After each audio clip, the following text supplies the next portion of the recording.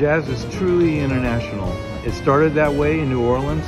Cuban rhythms, African rhythms, European classical music, all blended together, and it's cast its net so wide over these years, and we're so happy that you guys are playing jazz in Vienna right now, and maybe one day we'll all be playing together on International Jazz Day.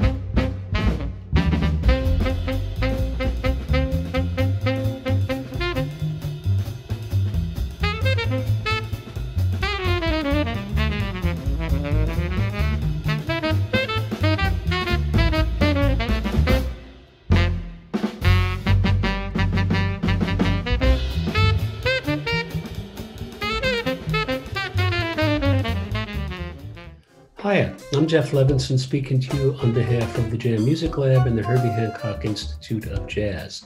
Many of you know that on April 30th, we celebrate International Jazz Day. It is a day that recognizes jazz as a music that has the power to galvanize countries, cultures, peoples around the world.